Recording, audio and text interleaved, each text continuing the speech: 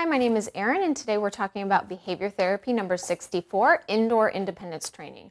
The goal is to prevent or reduce separation distress and related house soiling, excessive vocalization, destruction, and fear. Instead of always holding your dog in your lap, you're going to have the dog in the room close tethered and provide a chew for them as well. During close tethering, get up, sit down, walk away, and return while ignoring the dog. Give calm praise if the dog does not get up and follow you.